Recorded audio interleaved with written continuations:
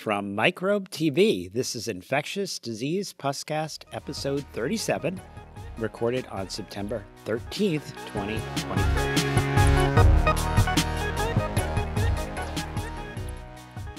I'm Daniel Griffin, and joining me today is Sara Dong. Hi, everyone. I'm Sara Dong. Hopefully you remember me from my long pause, but welcome to another Puscast. References, as always, are available in our show notes at microbe.tv, the home of our growing multimedia empire. Well, welcome back, Sara. I was getting a bit worried. You know, I think we all missed you. What was happening? What are you doing?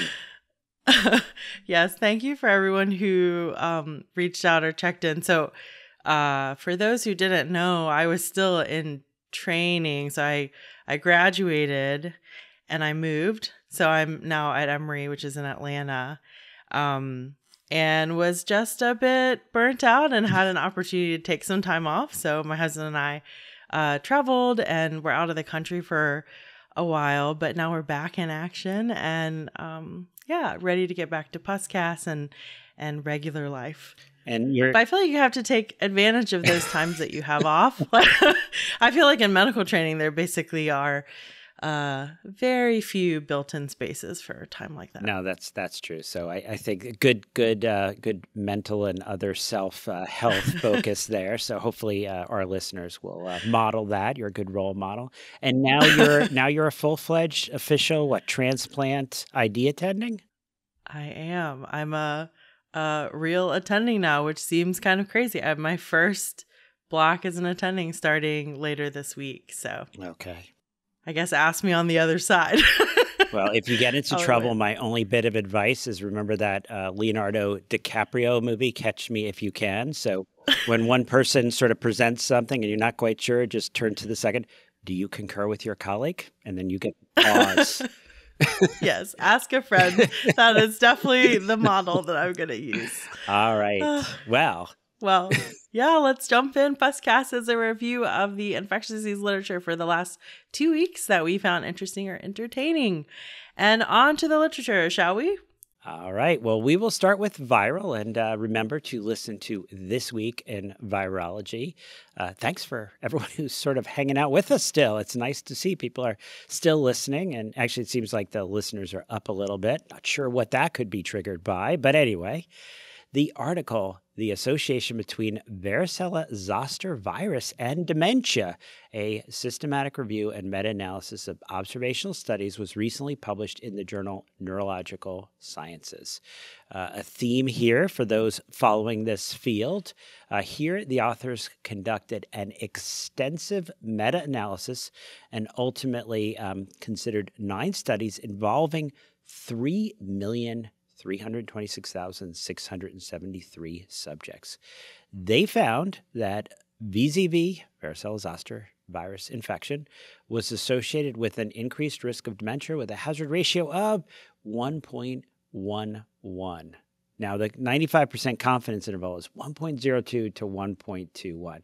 Remember, 3 million people to show this subtle impact. So the risk of dementia was reduced in those who received antiviral therapy compared to those who did not. And that actually was a hazard ratio of 0.84. So a 16% reduction with regard to your risk of dementia if you actually get treated. All right. A little bit later in this episode, we will discuss an article suggesting the complexity along with the low reimbursement. Welcome, Sara. And these being perhaps what keep people from pursuing the most interesting of all fields, infectious disease. But call me the optimist when I see vaccines as potentially simplifying our field. What could be easier than just preventing disease with an effective vaccine? Well, the article, Safety, Efficacy, and Immunogenicity of a Replication-Defective Human Cytomegalovirus Vaccine V160 in Cytomegalovirus Seronegative Women, a double-blind, randomized, placebo-controlled Phase 2b trial. Unfortunately, this is a swing and a miss. This was published in The Lancet. This Phase 2b randomized, double-blind, placebo-controlled study was conducted in 90 sites in 7 countries, USA, Finland, Canada, Israel, Spain, Russia, and Australia. They assessed the safety and efficacy of a replication-effective investigational CMV vaccine. And unfortunately, while well-tolerated and immunogenic, 3 doses of the vaccine did not reduce the incidence of primary CMV infection in CMV seronegative women compared with placebo.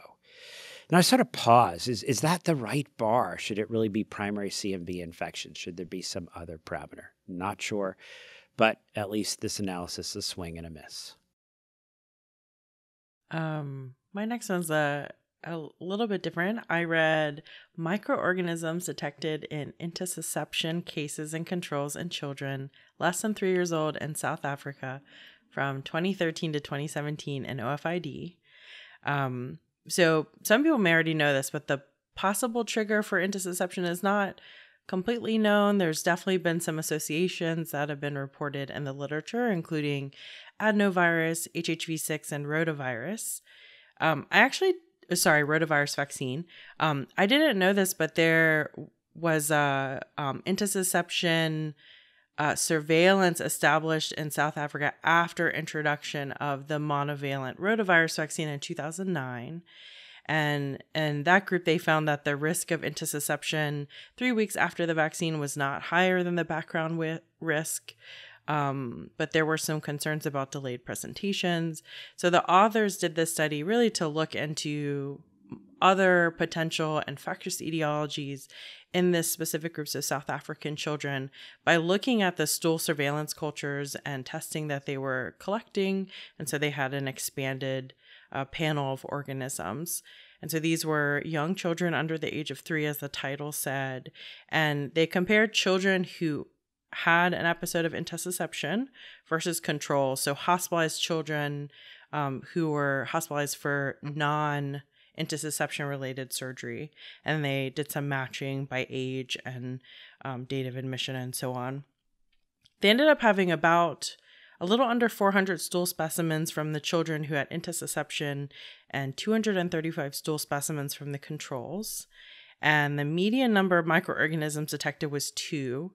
There wasn't a difference really between the cases and controls as far as the organism. So the most frequent was human adenovirus, which is 45%. C. diff was isolated in 22%. Enterovirus 21%, rotavirus 12%. So those are sort of the top 4. Sort of the authors' take home were that these intussusception cases were more likely to have adenovirus detected, specifically adenovirus type C. Those patients were almost 3 times more likely to be detected in the cases group versus the controls. And actually, apparently, some of the cases had detection of adenovirus and resected lymph nodes in the patients who did have surgery for intussusception.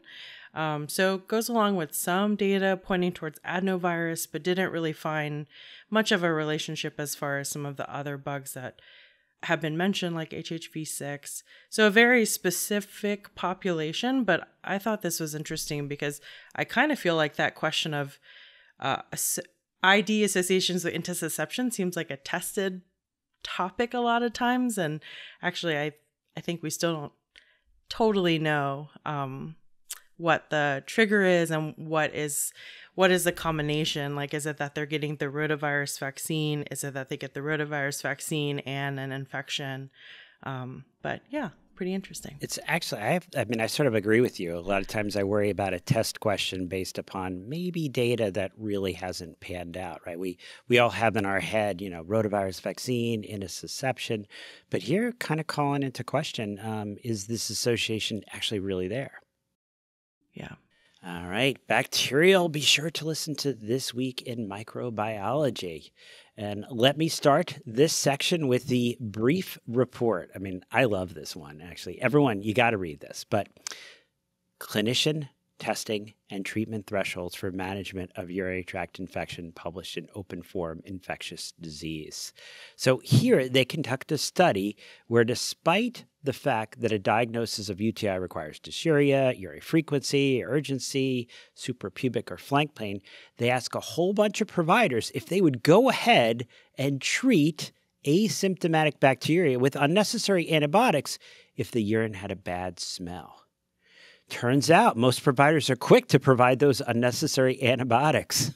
And apparently, being an older physician or a mid-level was associated with the lowest threshold for whipping out those unnecessary antibiotics.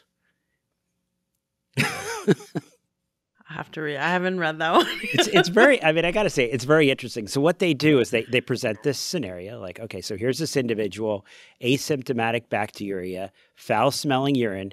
And then, so you're like, okay, I'm done. Asymptomatic bacteria. I'm walking away. They're like, okay, but what if I told you there was a 19% chance that they actually had a UTI? Would you treat them?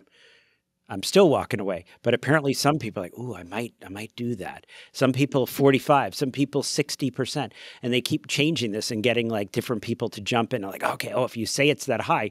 And I'm like, are you missing the clinical vignette? They said asymptomatic bacteria. Did you miss that? So yeah. Okay. All right. Now the next article.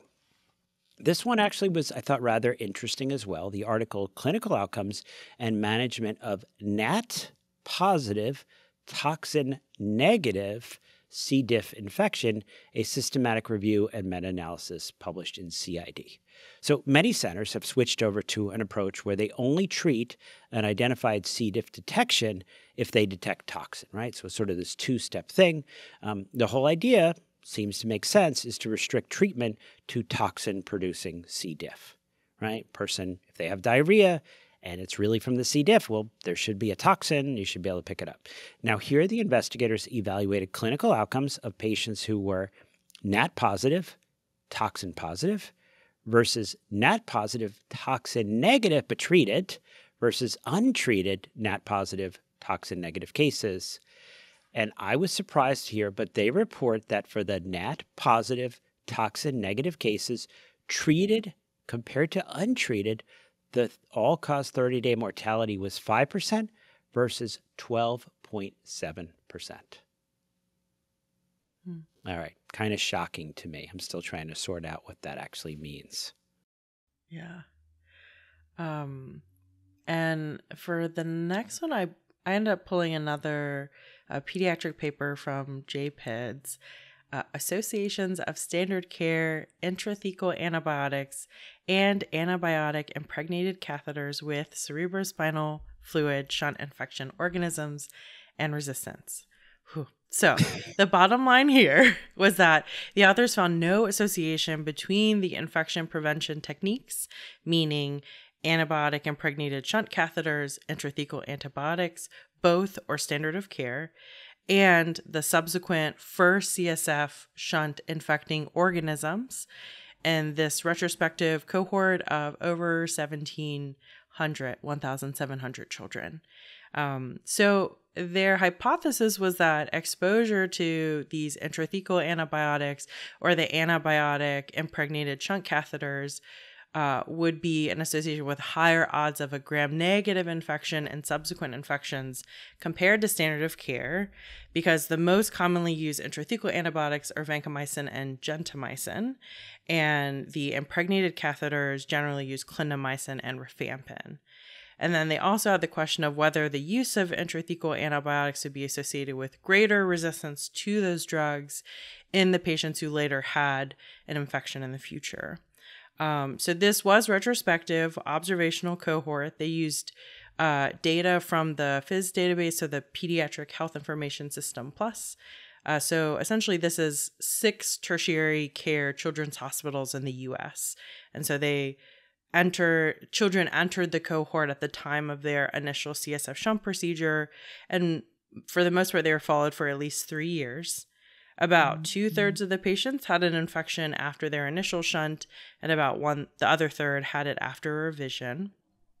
Not too surprisingly, coag negative Staph and Staph aureus were the most common single organisms, but they did have a lot of polymicrobial infections reported, so over 40% of their group. And so the authors concluded that, these decisions on exactly which infection prevention technique you use probably should be based on a variety of factors, thinking about the patients and cost and availability, since it didn't seem like these made a direct impact. This is slightly older data, I think, just based on the database that it's pulled from. But even if you suggest like, oh, the resistance patterns have been changing and it's different now than it was a decade ago, I think the idea would be that the impact of these infection prevention techniques causing resistance likely wouldn't change. And so if it didn't make a huge difference back then, it ideally wouldn't now.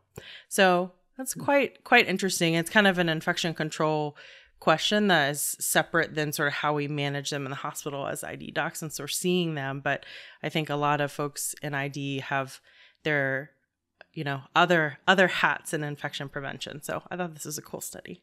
Okay. Well, I don't know. While you were gone, Sara, I should probably mention that the world has gotten rosy. Inappropriate antibiotic prescribing has pretty much vanished from the landscape, except apparently, I read this article, Antibiotics on Demand.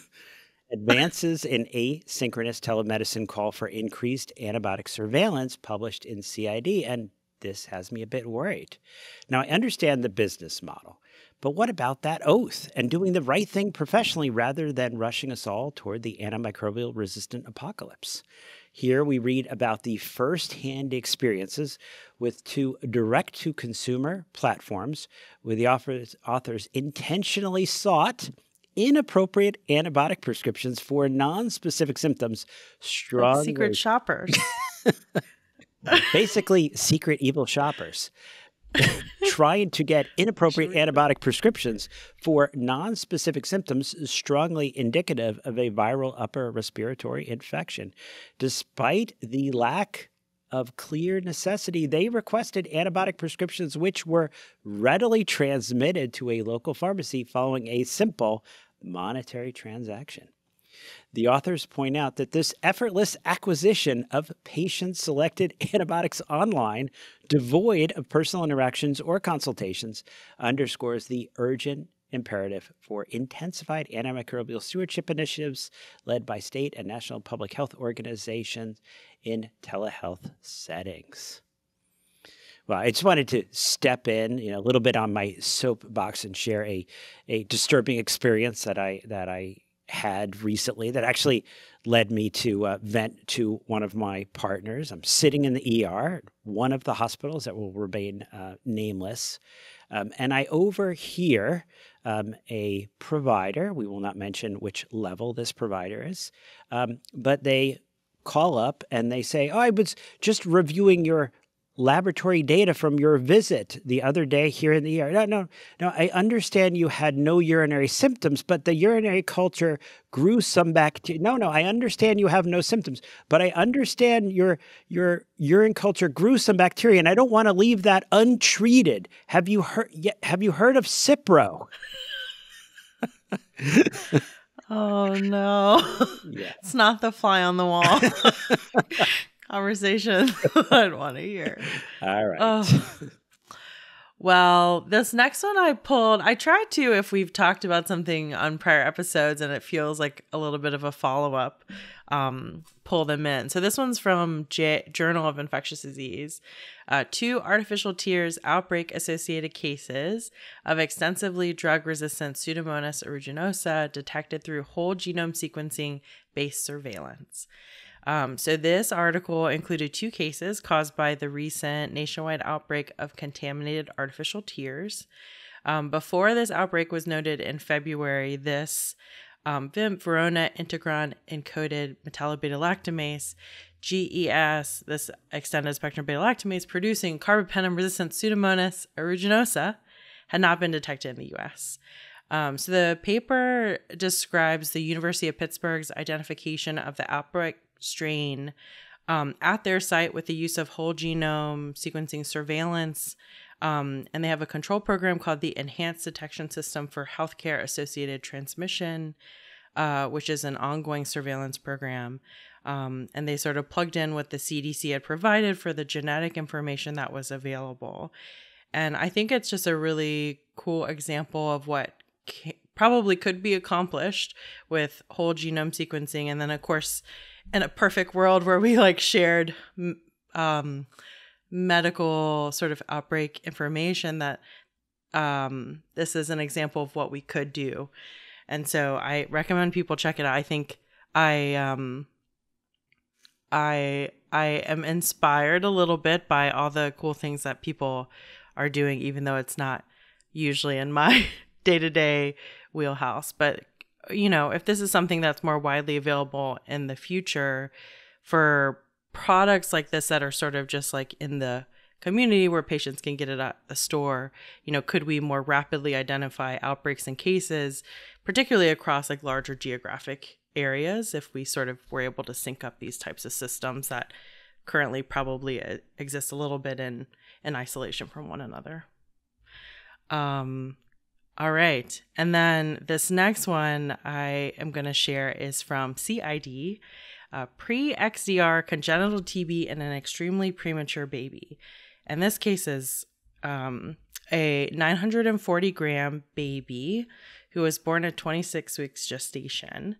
Mom was found to have chronic active necrotizing granulomatous endometritis, which was consistent with TB, about 90s after delivery, and then basically had a subsequent workup that showed she had disseminated TB with miliary pulmonary nodules and TB meningitis.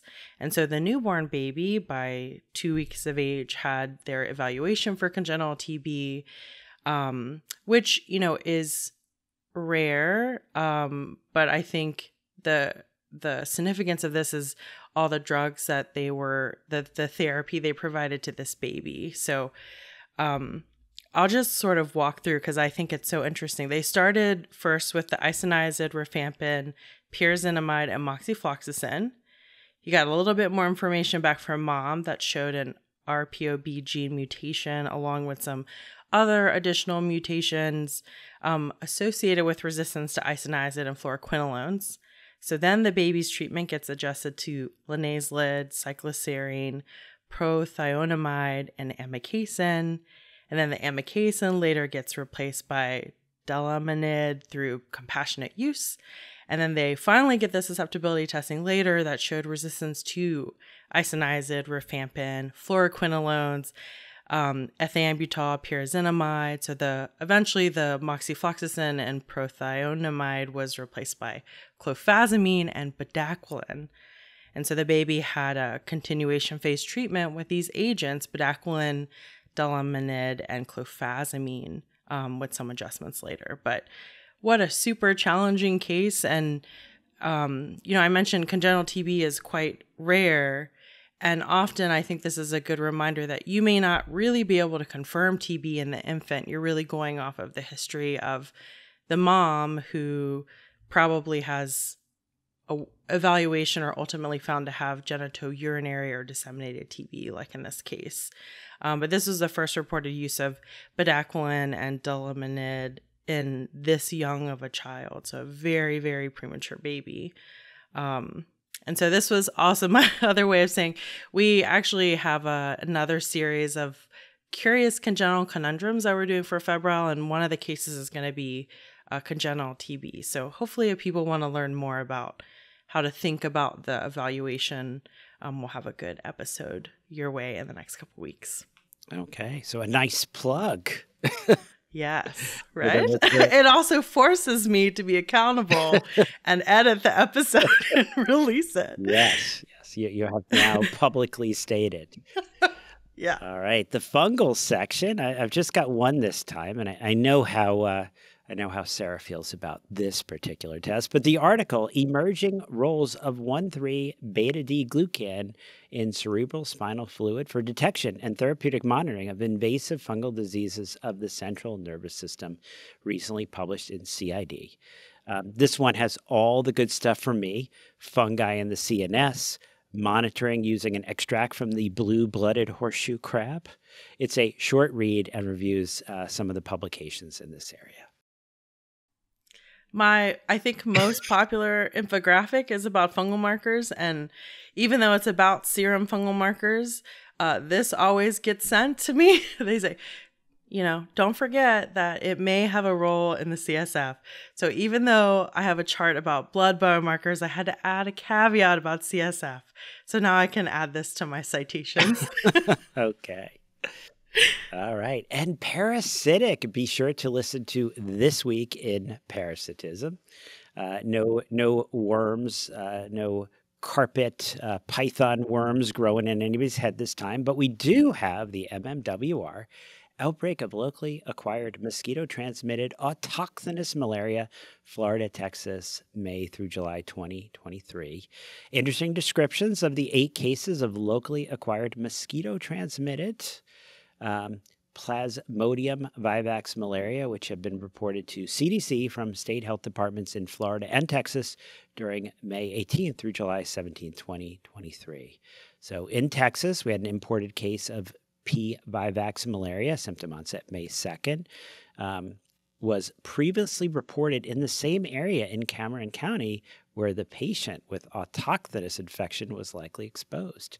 So the thinking there might be that that person with malaria who got an autochthonous here without travel, it got a bite from a female Anopheles mosquito that had bit that other person that had come into the country with parasitemia. Now down in Florida, all 7 reported cases occurred in persons who live within a 4-mile radius in Sarasota County. An imported case of vivax malaria was also previously reported in the same immediate area. So that may have been the introduction. All right, and we're going to close it out with a couple articles here in Miscellaneous, one from each of us. I guess be sure to listen to This Week in Miscellaneous Things. We need a new podcast. Now, here's a good one. The article, Complexity of Infectious Disease Compared to Other Cognitive Medical Specialties, published in Open Forum Infectious Disease. I always have this thing, with my wife and our son, Barnaby, when he runs in these cross-country races. And I always ask him, Barnaby, how'd you do? What was your time? My wife's like, don't ask him that. I'm like, it is a competitive sport. Well, apparently there's competition here among the specialties with regard to whose specialty is more complicated. Well, the methodology they use here is actually pretty interesting. So the authors report that they looked at content in UpToDate and enumerated its content to create a measure of breadth and complexity. They looked at the relative number of articles, society guidelines, FDA-approved new molecular entities. Not only do they suggest that infectious disease is an area of medicine with high complexity, but they suggest we might need more subspecialization in large ID groups to handle this complexity and provide optimal care. Well, we always got to pull these. Yeah, it's an interesting way to judge complexity. But I mean, I can't say I disagree with the take-home message. And I will close us out. This article is from CID, Unintended Consequences, Risk of Opportunistic Infections Associated with Long-Term Glucocorticoid Therapies in Adults. This review starts with a really quick case and then really describes the qualitative and quantitative immunosuppressive effects of long-term steroids, as well as describing recommendations for the prevention of acute or reactivation infections. And I think one of the keys here is really trying to have a better understanding of the true risks of infection. And the authors really reinforce this dose-dependent model that we often focus on. If your dose is higher, that you have more risk, is maybe not a perfect way to accurately predict an individual's risk because the degree of immunosuppression differs a bit between the glucocorticoids. So their primary figure is really excellent, but I really like Table 1, which has a breakdown of immunologic effects by the cell type, and then sort of as you move over in the columns to the far right, there's the ultimately related clinical implications. And then Table 5 is just a nice reference of the recommendations for preventing these types of opportunistic infections in patients on glucocorticoids. So these CID sort of state-of-the-art reviews are quite lovely. I saw there's a new one on acute encephalitis from just a couple days ago that I actually haven't read yet, but I'm sure is great. So if I think these are really great ones to save and then to share with others when these questions come up, which they inevitably do every time you're on service. But yeah, I guess that brings us to the end of this podcast. So, as always, the references for this show are available at microbe.tv, the home of our multimedia empire. You can find the Infectious Disease Puscast at Apple Podcasts and at microbe.tv/Puscast. We'd love to get your questions, comments, and paper suggestions. Just send those to puscast@microbe.tv. If you like what we do, consider supporting the science shows of Microbe TV at microbe.tv/contribute or Parasites Without Borders at parasiteswithoutborders.com and click on the donate button. I'm Sara Dong. You can find me on, I guess it's X now. I was going to say Twitter. X at AswinDong at Febrile Podcast, or you can find me at febrilepodcast.com. And I'm Daniel Griffin, and you can find me at parasiteswithoutborders.com or on that X thing at Daniel Griffin MD, as well as on the other podcasts, This Week in Parasitism and This Week in Virology Clinical Updates. And as always, thank you for this most interesting consultation and allowing us to participate in the care of this most difficult and challenging case. We shall continue to follow along with you. Thank you, and dictation, and goodbye. Thanks for listening. We'll be back in 2 weeks. Another Puscast is infectious.